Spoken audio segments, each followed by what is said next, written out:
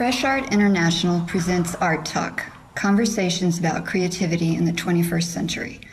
I'm Kathy Bird, Fresh Art producer, and today I'm in Tampa, Florida, speaking with New York-based video artist Janet Biggs. Her exhibition, No Limits, is on view at the Tampa Museum of Art through January 8th, 2012. The exhibition just opened, and it's the first full survey of your career. Why do you give it the title No Limits? Actually, the title was a decision that was made both by myself and the director of the museum, who's the curator of the exhibition, Todd Smith. And we were talking a lot about where my work has gone and some of the themes that run through it. And I am constantly looking at redefining the self and limits that are imposed societally, and then trying to push past those limits personally. You're talking about identity then. What kind of psychological and physical relationships interest you in your work?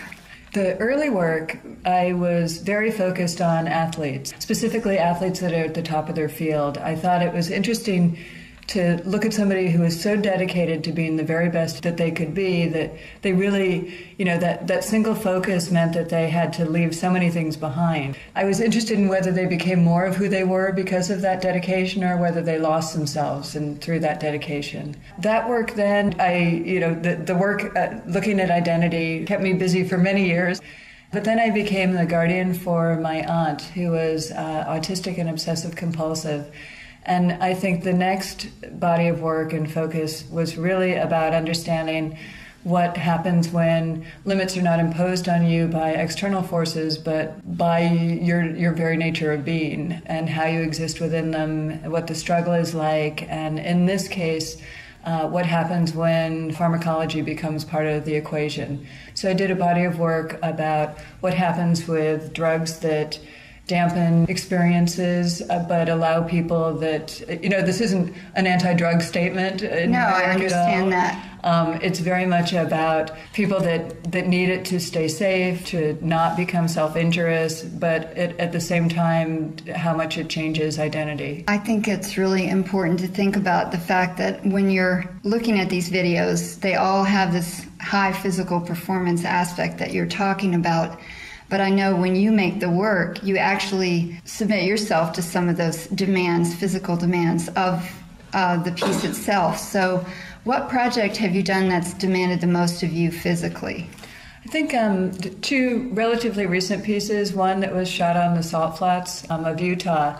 It was brutal in that the salt is extremely corrosive, and my eyes would fall shut every night from shooting because of the salt. It was 100 plus degrees every day. I was strapped into a little race car seat sticking out of the back of a pickup truck going 105 miles an hour, trying to film people that were going 234 miles an hour.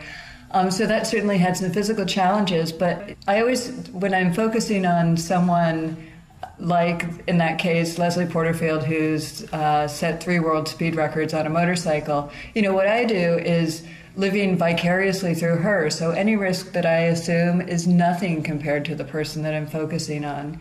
And the same thing happened in the Arctic. So while it may look like I'm an adventure traveler in my work, it really is just a sort of byproduct of an obsession to focus on certain individuals that put themselves in an extreme environment and then excel. That made me think about calling your art as an extreme sport itself. And I noticed you're talking about extreme environments. What made you seek out the high Arctic? I mean, you were in sub-zero, way sub-zero temperatures. Way sub-zero, sometimes. It's a region I've been drawn to for years. I think I'm drawn to it for all the romantic reasons that many people are drawn to it. It's that even though there's no place that hasn't been mapped in the world, it holds that place in my brain that means discovery. That there is the potential for discovery, or being someplace that no one's ever been, even though I intellectually know that that's really not the case anymore. Landscape became more and more a protagonist in the work, and an equal weight with an individual that I was focusing on was that landscape that they were living within. The otherworldliness of the Arctic is just, how can you not? And the first piece that I made when I was up there, I so wanted to intellectualize the experience and to distance myself from it so that I could have an intellectual experience. And I didn't want to be David Caspar Friedrich 2009. I didn't know what that meant to make yet another beautiful shot of the Arctic. So I went with the purpose of saying, okay, distance, distance, distance. And once I was there was no way to distance. It was so incredible. So I completely gave over to the romantic idea of it. And ultimately, the piece I made is all about desire. It doesn't even matter if the desire is for an object that exists, object, person, anything. It's just that the pure desire. Speaking of desire, what is your desire leading you to? What is the next remoteness that you're seeking out in your work? Where will you be going? I'm actually leaving tomorrow to go to Indonesia to film inside of an active volcano. It's something I saw images of, 4 or 5 years ago, and they have just stuck in my brain. And for many reasons, there's sulfur mining happening inside the caldera of the volcano. And so visually, it has that otherworldly just beauty, just stunning beauty, with a brilliant turquoise sulfuric acid lake in the middle of the caldera, and then the sulfuric dioxide fumes that are billowing out but look, just gorgeous fog-like images, and then these miners that are under the most extreme conditions imaginable, and and it is horrific. It's a horrific job, and it's extremely exploitive, and that flips back and forth between this horrible thing that's happening to humans and this incredible beauty. When the sulfur comes out, it's just like that gorgeous yellow that doesn't look real. So the miners will figure in your next piece. Yes, they will. As well as the incredible environment of the volcano. They all will, and I hesitate to be too rigid in my thinking about this project. I really want to go there and experience it, and imagine that I'll probably need to go back. I'm really excited to go.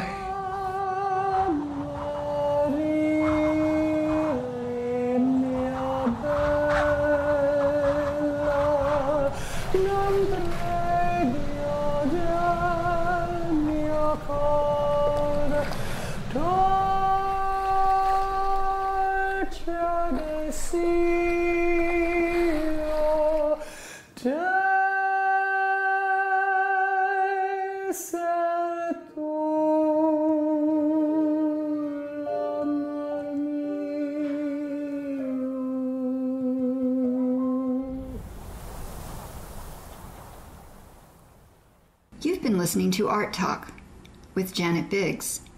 Read more about Janet's work and hear other podcasts in this series at freshartinternational.com.